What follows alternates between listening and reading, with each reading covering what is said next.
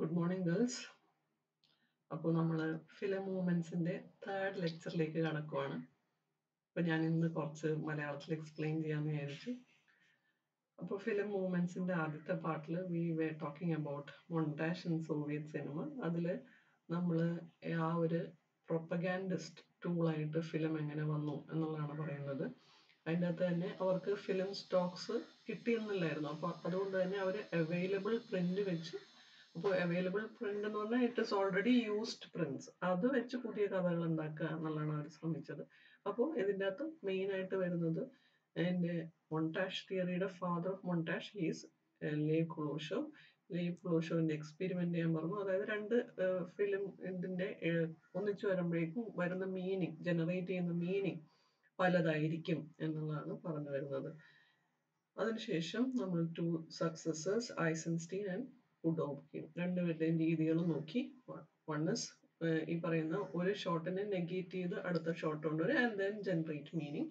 മറ്റേത് റിലേഷൻ മോണ്ടാഷ് ആണ്, ഒരു ഷോട്ടിലേക്ക് അടുത്തത് ആഡ് ചെയ്ത് അങ്ങനെ ഒരു കണക്ഷൻ ഉണ്ടാക്കി മീനിങ് ജനറേറ്റ് ചെയ്യുക. അപ്പോൾ അവിടെ ഒരു നറേഷൻ ഉണ്ടാവും, ഇവിടെ നറേഷൻ ഉണ്ടാവില്ല. വേറൊരു ഡിഫറൻസ് എന്ന് പറയുന്നത് ഇവിടെ ഒരു ഹീറോ, ഐസൻസ്റ്റീൻ്റെ അകത്ത് ഹീറോസ് ഇല്ല, മാസീവ് നമ്പേഴ്സ് ആയിരിക്കും, നോൺ ആക്ടേഴ്സ് ആയിരിക്കും. And it try to create A collective proletarian hero, completely playing down individualism. But in Pudovkin you see individuals with separate identity. Odessa sequence ഒന്ന് കാണണം. ഒഡേസ സീക്വൻസ് ഞാൻ YouTube clip ഇടാം. That is the perfect example of montage. സീഗ വാട്ടോ നമ്മൾ പറഞ്ഞതാണ്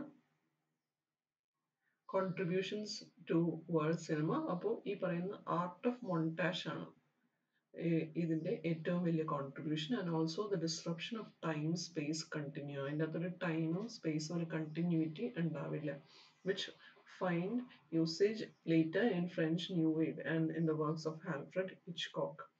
അപ്പോൾ ഇതിന് ഒരു criticism പറഞ്ഞിട്ടുള്ളത് it is an authoritarian as the viewers image or viewers perception is manipulated. അവരുടെ അവര് വിചാരിക്കുന്നതിനെ മാനിപ്പുലേറ്റ് ചെയ്താണ് അതിൽ നിന്ന് മീനിങ് ജനറേറ്റ് ചെയ്യുന്നത്. അപ്പോൾ അവരെന്ത് വിചാരിക്കണം എന്ന് ആര് തീരുമാനിക്കുന്നു? ഈ പറയുന്ന എഡിറ്റിങ്ങിലൂടെ ഡയറക്ടർ തീരുമാനിക്കുന്നു. So it is criticised as authoritarian. And later we move to German expressionism. German expressionism ഈ പറയുന്ന വേൾഡ് വാർ സമയത്തുള്ള ആ ഒരു ഡിസൊല്യൂഷനിൽ നിന്ന് വരുന്ന ഒരു മൂവ്മെന്റ് ആണ്. Expressionism itself is such A movement. അതിൽ നിന്ന് വരുന്നതാണ് ജർമ്മൻ എക്സ്പ്രഷനിസം എന്ന് പറയുന്ന മൂവ്മെന്റും film മൂവ്മെന്റും. And we have these films, ഇതെല്ലാം നമ്മൾ എക്സ്പ്ലെയിൻ ചെയ്തതാണ്. സോ ദ പ്രൊമിനന്റ് ഫിലിം ഞാൻ ട്രെയിലർ ഇട്ടിരുന്നു, the cabinet of doctor Caligari. These are the important films. Characteristics നമ്മൾ പറഞ്ഞിരുന്നു. ഇപ്പോൾ നിങ്ങൾ ആ the cabinet of doctor Caligari കണ്ടിട്ടെങ്കിൽ മനസ്സിലാവും ഈ പറയുന്ന ആ ഒരു surreal elements of horror. And ഈ പറയുന്നതായിട്ട് something like A projection of mad mind of the character on to the screen. പിന്നെ ആ ഒരു സെറ്റ്സ് കണ്ടാലും മനസ്സിലായിട്ട് ഹെവിലി സ്റ്റൈലൈസ്ഡ്, ടിൽറ്റഡ്, ഈ പറയുന്ന ടിൽറ്റ് ചെയ്തിരിക്കുന്ന ക്യാമറ ഷോട്ട്സ് ആണ്. And you see all those distorted bodies and shapes. ഇതെല്ലാം നിങ്ങൾ ആ ഒഫീഷ്യൽ ട്രെയിലർ കണ്ടിട്ടുണ്ടെങ്കിൽ മനസ്സിലാവും. സെറ്റിന്റെ കാര്യത്തിൽ ആബ്സ്ട്രാക്ട്, ലാക്കിംഗ് ഡെപ്ത്, ആ ഒരു ഇതിൽ നോക്കിയാൽ മതി. അതിൻ്റെ അകത്ത് 2 dimensional ആണ് സെറ്റ് മുഴുവൻ, സ്റ്റൈലൈസ്ഡ് ആയിരിക്കും. അത് it has to bring out, it is A conscious attempt to B anti realistic and to B exaggerated. അപ്പോൾ ഇവിടെ എക്സ്പെരിമെന്റ് നടന്നിട്ടുള്ളത് ഏത് ലെവലിലാണ്? മിസോൺ സീനിലാണ്. എഡിറ്റിംഗ് ലെവലിലും എക്സ്പെരിമെന്റ്സ് നടന്നതാണ് നമ്മൾ നേരത്തെ കണ്ട മൂവ്മെന്റ് സോവിയറ്റ് ആൻഡ് മൊണ്ടാഷിലുള്ള കാണുന്നത്. എഡിറ്റിംഗിൽ നടന്നതാണെങ്കിൽ ഇവിടെ മിസോൺ സീൻ വെച്ചാണ് എക്സ്പെരിമെന്റ്സ് നടത്തിയിരുന്നത്. പിന്നെ നമ്മൾ അതിന്റെ ഇമ്പാക്ട്സ് നോക്കി. And then we move to French poetic realism. French poetic realism, ഈ പേരാണ് ഏറ്റവും കൂടുതൽ ഓർത്തിരിക്കുന്നത്, John റെനോർ. So these films, rule of the game എന്നൊക്കെ പറയുന്നതാണ്. It is known as the film of all films എന്നറിയപ്പെടുന്ന ഇതാണ്. Rule of the game. അപ്പോൾ ഈ പറയുന്ന ഹിസ്റ്റോറിക്കൽ റീസൺസ് പറഞ്ഞിരിക്കുന്നത് it parallel with the rice and fall of popular front leftist government. Popular front leftist government വന്നപ്പോൾ ഉണ്ടായ ഒരു ഒപ്റ്റിമിസത്തിൽ നിന്നും അതിന്റെ ആ ഒരു വീഴ്ചയിലുണ്ടായ പെസിമിസത്തിലേക്ക് പോകുന്ന ആ ഒരു അവസ്ഥ ക്യാപ്ചർ ചെയ്യുന്ന ഫിലിംസ് ആണ് നമ്മൾ ഫ്രഞ്ച് പോയിറ്റിക് റിയലിസം കാണുന്നത്. Along with that, there was this demise of two giant studios, Pathé and Gaumont, and which gave freedom to all those small-time directors.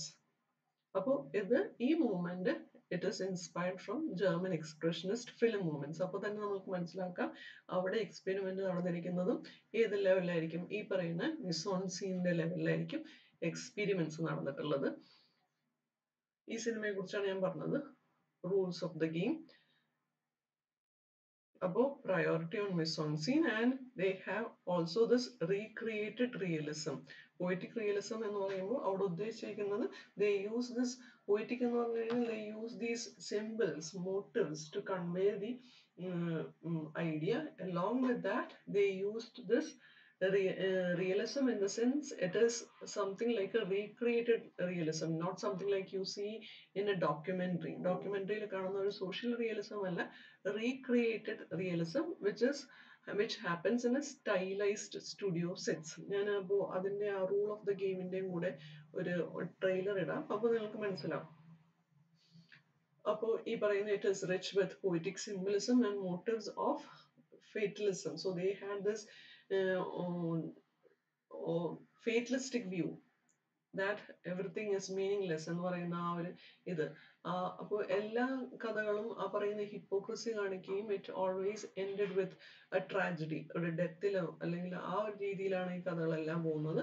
ഈ പറയുന്ന ആ കഥാപാത്രങ്ങൾ കടന്നു പോകുന്ന ആ ഒരു അവസ്ഥ, അവരുടെ ആ ഒരു ഡീജനറേഷൻ ഓഫ് മൂഡ് ക്യാപ്ചർ ചെയ്തിരുന്നത്, കാണിച്ചിരുന്നത് മിസോൺസീനിൽ കൂടെയാണ്. So these are the important filmmakers, Marcel Carné and Julien Duvivier, who belong to non-leftist, and there is this leftist Jean Reno. And now we move to classical Hollywood cinema. Classical Hollywood cinema, which happened between 1916 to which went on to 1950s.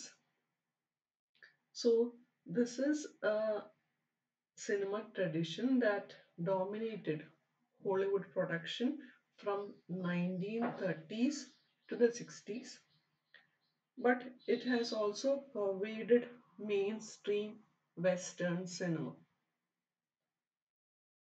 And its heritage goes back to, you can say it goes back to earlier European and American melodrama cinema, and you can even trace back to all those theatrical melodramas. And it is said that this tradition is still present in mainstream or dominant cinema in some or all of its parts. അത് ഇപ്പോഴും ഈ പറയുന്ന classical Hollywood സിനിമയുടെ treats ഇപ്പോഴും നമ്മൾ സിനിമകളിൽ കാണാറുണ്ട് എന്നാണ് പറയുന്നത്. ഇപ്പം നിങ്ങൾക്ക് ഇത് പറഞ്ഞു പോകുമ്പോൾ മനസ്സിലാവും, നമ്മളുടെ ഏതാണ്ട് സിനിമകളെല്ലാം ഇപ്പോഴും ഈ ഒരു ട്രീറ്റ്, ഈ ഒരു ജാനറിനെ അല്ലെങ്കിൽ ഈ ഒരു മൂവ്മെന്റിനെ കുറേയധികം ഇപ്പോഴും ആ ഒരു ഇൻസ്പിറേഷൻ കിട്ടുന്നുണ്ടെന്ന് നമുക്ക് മനസ്സിലാവും, ഇത് വഴിയെ മനസ്സിലാവും. So this is an era of talkies, and all these during this period there was film productions going on in prolific in number, and all these films were financially successful. And it was also the era where there was this they had this established studio system and star system. So അവിടെ നിന്നാണ് നമ്മൾ ആ ഒരു ഹോളിവുഡിന്റെ studio system, star സിസ്റ്റത്തിൽ നിന്നാണ് നമ്മൾ Indian cinema പഠിച്ച ആ എലമെന്റ്സും നമ്മൾ ഇമിറ്റേറ്റ് ചെയ്തിരിക്കുന്നത് ഇവിടെ നിന്നാണ്. അപ്പോൾ we have greatest stars of Hollywood. നിങ്ങൾ പേര് കേട്ടിട്ടുണ്ടോ എന്ന് എനിക്ക് അറിഞ്ഞൂടെ. Clerk gable, റെറ്റ ഗാബോ, Rita ഹേവർത്ത്, Humphrey Bogart. So Humphrey Bogart, who acts in Casablanca. So these are the important films. Casablanca, citizen Kane, ഇങ്ങനത്തെയൊക്കെയുള്ള cinema പറ്റുമെങ്കിൽ ഈ സിനിമകളെല്ലാം കാണാൻ ശ്രമിക്കുക. ഇതെല്ലാം ക്ലാസിക്കൽ ഹോളിവുഡ് സിനിമകളാണ്. So these films had standardized productions and characteristics of this film, of these films. So David Wardwell terms it as excessively obvious cinema. Excessively obvious cinema. So this is a cinematic style which serves to explain the narrative. There is nothing obscure in the narrative. There is nothing hidden in the narrative. Excessively obvious cinema എന്ന് പറഞ്ഞാൽ തന്നെ നമുക്ക് മനസ്സിലാകാം. അതായത് കാണുമ്പോൾ തന്നെ നമുക്ക് you will understand the story. You will get along with the narrative. ആദ്യം തന്നെ ഒരു സിനിമ കാണുമ്പോൾ തുടങ്ങി നമ്മൾ ആ കഥയിലേക്ക് ഇറങ്ങിച്ചെല്ലുക മാത്രമല്ല അതിൻ്റെ അവസാനം എന്ത് നടക്കും എന്നുള്ള ഏതാണ്ട് ഒരു ഐഡിയ നമ്മൾക്കുണ്ടാവും. അങ്ങനത്തെ സിനിമകളാണ് ക്ലാസിക്കൽ ഹോളിവുഡ് സിനിമ എന്ന് പറയുന്നത്. അപ്പോൾ നിങ്ങൾ ഓർത്താൽ മതി, ഇറ്റ് ഇസ് സ്റ്റിൽ പ്രിവലന്റ് എന്ന് പറഞ്ഞു കഴിഞ്ഞാൽ നേരത്തെ പറഞ്ഞിരുന്നു. എൻ്റെ അർത്ഥം എന്താ, ഇപ്പോഴും നമ്മൾക്ക് ആ ഒരു ടൈപ്പ് ഓഫ് ഫിലിംസ് ആണ് ഇപ്പോഴും ഉള്ളത്. മലയാള സിനിമകൾ തന്നെ ആലോചിച്ചെടുക്കുക. എൻ്റെ അകത്ത് നമുക്കൊരു സിനിമ തുടങ്ങുമ്പോൾ തന്നെ യു വിൽ അണ്ടർസ്റ്റാൻഡ് ആ സിനിമയുടെ പോക്ക് എന്താണ്, അതിൻ്റെ അവസാനം എന്തായിരിക്കുമെന്ന് ഏതാണ്ട് ഒരു ഐഡിയ ഉണ്ടാവും. For example, if you watch all those Sathyan അന്തിക്കാടിൻ്റെ സിനിമകൾ കണ്ടു കഴിഞ്ഞാൽ ഏതാണ്ട് ഈ ഒരു രീതിയിലാണ് പോകുന്നത്. Excessively obvious cinema. So here, this film, there is this construction of time and space which demanded unity, comprehensibility and clarity. അതിൻ്റെ ടൈമും സ്പേസും എന്ന് പറയുന്നത് യൂണിഫൈഡ് ആയിരിക്കും, അത് പെട്ടെന്ന് മനസ്സിലാവുന്ന രീതിയിലായിരിക്കും, and it will be clear to. അപ്പോൾ നമ്മൾ you compare it with Soviet cinema, അതിൽ ഡിസ്കണ്ടിന്യൂറ്റി എഡിറ്റിംഗ് ആണ് നടക്കുന്നത്. അതിൻ്റെ അകത്ത് ഡിസ്കണ്ടിന്യൂസ് ടൈം ആൻഡ് സ്പേസ് എന്നാണ് പറയുന്നത്. Disruption of time space continue എന്നാണ് പറയുന്നത്. ഇവിടെ അങ്ങനെയല്ല, ആ ഒരു ടൈമും സ്പേസും ഒരു യൂണിഫൈഡ് ആയിരിക്കും, കോംപ്രിഹെൻസിബിൾ ആയിരിക്കും, and it will be also clear. So it will be something like made up of motivated signs that lead the spectator through the story to its inevitable conclusion. അപ്പോൾ ഒരു സ്റ്റോറിയിലുള്ള ഇന്നെവിറ്റബിൾ ആയിട്ടുള്ള കൺക്ലൂഷനിലേക്ക് മോട്ടിവേറ്റഡ് സയൻസിലൂടെ, അതായത് ഇന്ന sign കഴിഞ്ഞ് കഴിഞ്ഞാൽ അടുത്ത event എന്നുള്ള രീതിയിൽ കോർത്ത് പോകുന്ന രീതിയിലാണ്, ഒരു സ്പെക്ടേറ്ററിനെ കൊണ്ടുപോകുന്ന രീതിയിലാണ് ഈ സിനിമകൾ പോകുന്നത്. And along with that, this ഈ സിനിമകളുടെ ഒരു മെയിൻ പ്ലോട്ട് എന്ന് പറയുന്നത് റൊമാൻസ് ആയിരിക്കും. And all these films had this narrative structure followed by enigma or resolution pattern. So there will be something like a enigma, secret in the beginning, and yet it will be resolved. ആ ഒരു രീതിയിലാണ് പോകുന്നത്.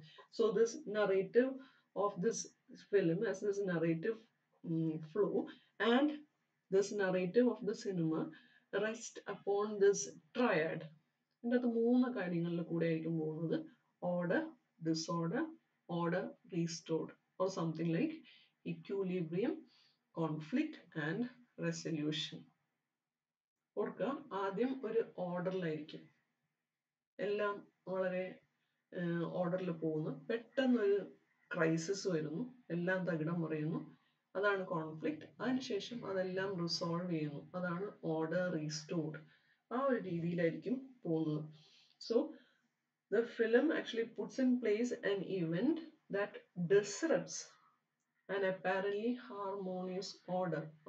ആദ്യം ഒരു harmonious ആയിട്ടിരിക്കുന്ന ഓർഡറിനെ disrupt ചെയ്യുന്ന ഒരു event വരുന്നു, സംതിങ് ലൈക്ക് എ മാരേജ് അല്ലെങ്കിൽ ഒരു എലോപ്മെന്റ്, അങ്ങനെ ഒരു പെട്ടെന്നൊരു ക്രൈസിസ് വരുന്നു, which actually set in motion a chain of events. അതിന് പിന്നെയാണ് അതിന് തുടർന്നുള്ള ഒരു ചെയിൻ ഓഫ് ഇവന്റ്സ് വരുന്നു, that are actually causally linked. So cause and effect serve to move the narrative along. അപ്പോൾ കോസ് ആൻഡ് എഫക്റ്റ് നമുക്ക് അറിയാം എന്താണ്. ഈ പറയുന്ന ഒരു കാരണം കൊണ്ട് മറ്റേത്, ഇത് കാരണത്താൽ അത്, അങ്ങനെ അങ്ങനെ അങ്ങനെ ആ ഒരു ചെയിൻ ഓഫ് ഇവന്റ്സ് വരുന്നത്. So all these narratives R character led or individual driven, which means that the narrative is psychologically and therefore individually motivated. Thus, by implication, you can say that if the initial event is not individually or psychologically motivated, it is more than likely that it will be left without explanation. അപ്പോൾ ഇതാണ് ഇതിന്റെ characteristics. Now, വേറൊരു characteristics എന്ന് പറയുന്നത് closure. So, all these classical Hollywood cinema, classical narrative cinema, no matter what the genre is, it will certainly have a closure. That is, the narrative must come to a completion, whether a happy ending or not. So there is no space for ambiguity, or there is nothing like open-ended. ആ ഒരു open-ended feeling കൊടുക്കില്ല. അതായത് ഒരു കഥ തുടങ്ങുവാണെങ്കിൽ happy ending ആയിക്കോട്ടെ, അതിന്റെ ending happy അല്ലാതിരുന്നോട്ടെ, എങ്കിലും അവിടെ ഒരു ക്ലോഷർ ഉണ്ടാവും.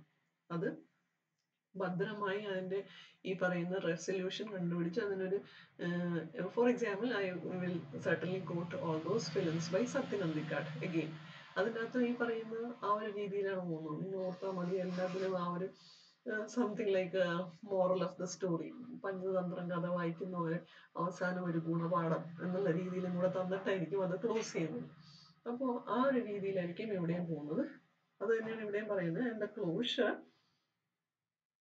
will give out a message upholding dominant ideology. So it says that closure will offer a message or enunciate a message that is centered to dominant ideology. For example, I would again take a Malayalam cinema. ഇപ്പോ തലയണ മന്ത്രം എന്ന് പറയുന്ന ഒരു cinema കണ്ടിട്ടുണ്ടെന്ന് വിചാരിക്കുന്നു. എല്ലാവരും കണ്ട സിനിമയായിരിക്കുമെന്ന് ഞാൻ വിചാരിക്കുന്നു.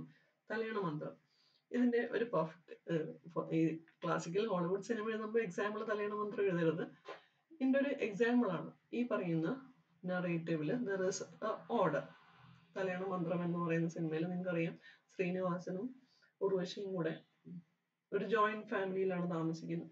അപ്പോൾ എല്ലാം ഓർഡറിലാണ് ആദ്യം. അതിൻ്റെ അകത്ത് ഒരു ക്രൈസിസ് വരുന്നത് എപ്പോഴാണ്? ഈ പറയുന്ന ഭാര്യയുടെ വാക്ക് ഭർത്താവ് കേട്ടു തുടങ്ങുമ്പോഴാണ് ആ ഒരു ക്രൈസിസ് വരുന്നത്. ആ ക്രൈസിസിന്റെ അവസാനം അവര് ആ വീട്ടിൽ നിന്ന് ഇറങ്ങുന്നതാണ്. അപ്പോൾ order, disorder, at the end there is this order restored. They come back to the family, to the joint family. അപ്പോൾ അവിടെ ഒരു ഡോമിനന്റ് ഐഡിയോളജി എന്ന് പറയുന്നത് ഒരു പേട്രിയാർക്കൽ സിസ്റ്റമാണ്. ഒരു പേട്രിയാർക്കൽ സിസ്റ്റത്തിൽ ഒരു സ്ത്രീയുടെ വാക്ക് കേട്ട് കഴിഞ്ഞാൽ, തലയണ മന്ത്രം കേട്ട് കഴിഞ്ഞാൽ അത് ആപത്താണ് എന്നുള്ളതാണ് അവിടുത്തെ ഐഡിയോളജി. അപ്പോൾ ആ ഐഡിയോളജിയിൽ നിന്നുകൊണ്ട് ആണ് ആ കഥ അവസാനിക്കുന്നത്. നിങ്ങൾ ശ്രദ്ധിച്ചാൽ മനസ്സിലാവും, അവസാനത്തെ സീനിൽ you see the character played by Sreenivasan inside that house, and Urvashi, the character played by Urvashi, is standing outside that house. അപ്പോൾ ആരാണ് അവിടെ? രണ്ടുപേരും ഒരുപോലെ ഇറങ്ങിപ്പോയവരാണ്. പക്ഷെ ഒരാൾ ആദ്യം കയറി, അതും പുരുഷൻ ആദ്യം കയറി, സ്ത്രീ പുറത്താണ്. സ്ത്രീ എങ്ങനെ മാത്രമേ അകത്ത് കയറാൻ പറ്റുള്ളൂ? ഈ പറയുന്ന ഇവിടത്തെ കാര്യങ്ങൾ എന്നുള്ള രീതിയിൽ അനുസരിച്ച് ജീവിക്കാനാണെങ്കിൽ മാത്രം കയറിയാൽ മതി എന്നാണ് പറയുന്നത്. So that is the dominant ideology. ആ ഒരു പേട്രിയാർക്കൽ സിസ്റ്റത്തിലെ ഐഡിയോളജി അതാണ്. അപ്പോൾ അങ്ങനെയാണ് അത് ക്ലോസ് ചെയ്യുന്നത്. That is the closure. ഇപ്പോൾ ഏതാണ്ട് ഒരു ഐഡിയ കിട്ടി എന്ന് വിചാരിക്കുന്നു. So there is this order, disorder and order restored, or equilibrium, conflict and resolution. And along with that, these films have spatial and temporal continuity. That is, ഈ പറയുന്ന സ്പേസും ടൈമും കണ്ടിന്യൂസ് ആയിട്ടായിരിക്കും പോകുന്നത്. And the spectator is not to be confused about narration. അതായത് നമുക്ക് ഒരു relax ചെയ്യാൻ വേണ്ടി കാണാൻ പറ്റുന്ന സിനിമ. അതിൻ്റെ അകത്ത് ഈ പറയുന്ന ഒരു കൺഫ്യൂഷൻ ഉണ്ടാവില്ല, കണ്ട് പോവാം എന്നുള്ള രീതിയിൽ. So there is this continuity editing which is the key principle. Continuity എഡിറ്റിങ്ങിൻ്റെ ഒരു പ്രത്യേകത എന്ന് പറഞ്ഞു തന്നു കഴിഞ്ഞാൽ ഇതിൻ്റെ അകത്ത് editing will be invisible. Invisible എന്ന് പറഞ്ഞു കഴിഞ്ഞാൽ അതിൻ്റെ അകത്ത് എഡിറ്റിംഗ് നടന്നു എന്ന് നമുക്ക് മനസ്സിലാക്കാൻ പറ്റില്ല. So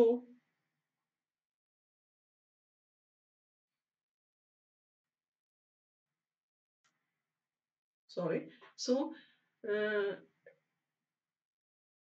in this film, the style is subordinate to narrative. എന്ന് പറഞ്ഞു കഴിഞ്ഞാൽ shots, lighting, color must not draw attention to themselves any more than the editing, the mise-en-scene or sound. So all these factors, all these elements should function to manufacture realism. ഇത് ഒന്നിലേക്ക് നമ്മളെ ഇപ്പോൾ editing ആണെങ്കിലും shorts ആണെങ്കിലും lighting ആണെങ്കിലും അതിലേക്ക് attention ക്ഷണിക്കുന്നില്ല. For example നമ്മളിപ്പോൾ German എക്സ്പ്രഷൻസും പറഞ്ഞു, സോവിയറ്റ് സിനിമ പറഞ്ഞു, അതിൻ്റെ അകത്തേക്ക് നമ്മുടെ അറ്റൻഷൻ ക്ഷണിക്കുന്ന ചില കാര്യങ്ങളുണ്ട്. സോവിയറ്റ് സിനിമയിലാണെങ്കിൽ എഡിറ്റിംഗിലേക്കാണ് നമ്മുടെ അറ്റൻഷൻ ക്ഷണിക്കുന്നത്. ജർമ്മൻ എക്സ്പ്രഷനിസത്തിലാണെങ്കിൽ അത് takes us to this mise-en-scene. പക്ഷെ ഇവിടെ അതെല്ലാം ഇൻവിസിബിൾ ആയിരിക്കും. ഇവിടെ ഇതെല്ലാം കൂടെ ചേർന്ന് the more importance is given to how they manufacture realism. So these shots are done in controlled environment, and shots, lightings, color and mise-en-scene works to create this verisimilitude. Verisimilitude, which means some kind of a reality, appearance of being true or real എന്നുള്ള ആ ഒരു അത് ജനിപ്പിക്കുക എന്നുള്ളതാണ് ഈ പറയുന്ന കാര്യങ്ങളുടെ ഈ elements കൊണ്ട് ആ സിനിമകളിൽ ചെയ്യുന്നത്. അല്ലാണ്ട് ആ സിനിമകളിലെ ഈ എലമെന്റ്സ് ഒന്നും നമ്മൾക്ക് വിസിബിൾ ആയിരിക്കില്ല. നമ്മളുടെ കണ്ണിലേക്ക് അറ്റൻഷൻ സീക്കിംഗ് ആയിരിക്കില്ല ഈ എലമെന്റ്സ്. ഇതെല്ലാം കൂടെ ചേർന്ന് ആ കഥ പറയാ എന്നുള്ളതാണ് ചെയ്യുക. So ambiguity എന്ന് പറയുന്ന ഒരു എലമെന്റ് ഉണ്ടാവില്ല. So the spectator also must know where she or he is in time and space and in relation to the logic and chronology of the narrative. അപ്പോൾ ഇതെല്ലാം the spectator will be very much aware. Time, space, logic and chronology of the narrative. So the reality is ordered, naturalized.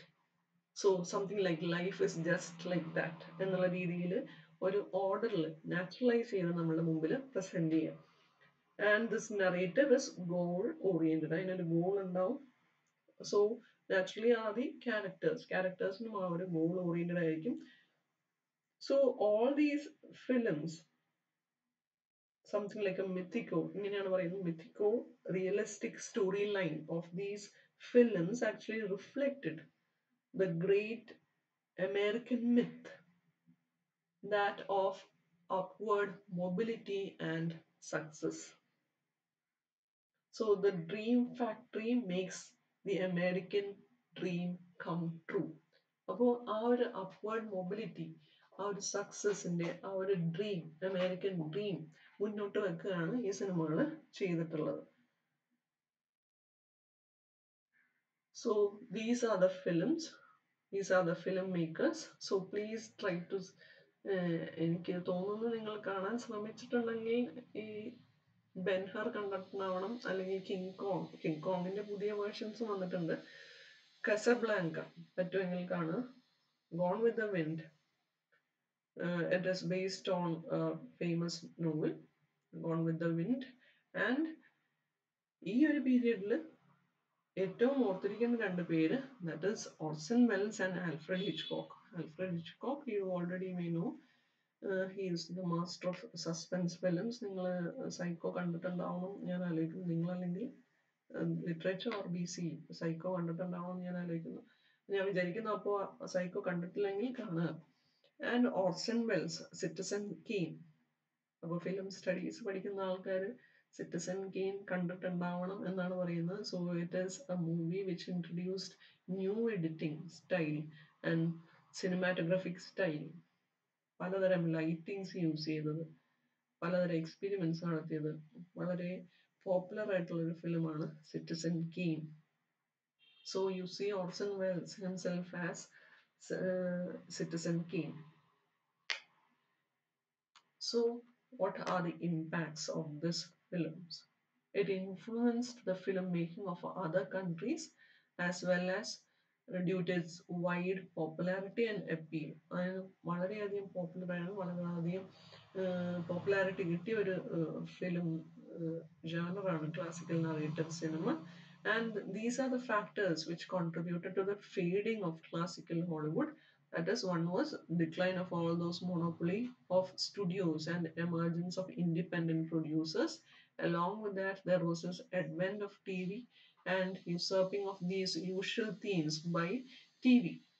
ടിവിയിലേക്ക് ഈ പറയുന്ന themes ടിവിയിലേക്ക് വന്നു കഴിഞ്ഞപ്പോഴേക്കും അതിൻ്റെ ഒരു popularity നഷ്ടപ്പെട്ടു. And also the social changes, that is movement of population towards suburbs. And along with that, they had this Vietnam War civil rights movement, and which brought about some kind of a disillusionment with American dream. അതിനുശേഷം കാണുന്ന ഒരു movement ആണ് നമ്മൾക്ക് പഠിക്കാനില്ല. It is new Hollywood movement. So these are the new stream of films which came out in 1960s, which went on till 1980, where this rebellion was the mood. ഈ പറയുന്ന നമ്മൾ കാണുന്ന classical Hollywood സിനിമയിൽ നിന്ന് completely different ആയിട്ടുള്ളതാണ്. So you have Easy Rider, Bonnie and Clyde, and directors like Coppola, Friedkin, Strader, and Scorsese. So we have these new themes of political and aesthetic adventurism, buddy films, easy rider എന്നൊക്കെ പറയുന്ന road movies ഒക്കെയാണ് ഈ പറയുന്ന new Hollywood ഇതിൽ വരുന്നത്. So this is about classical Hollywood cinema. Hope it is clear. So thank you girls. Have a nice day.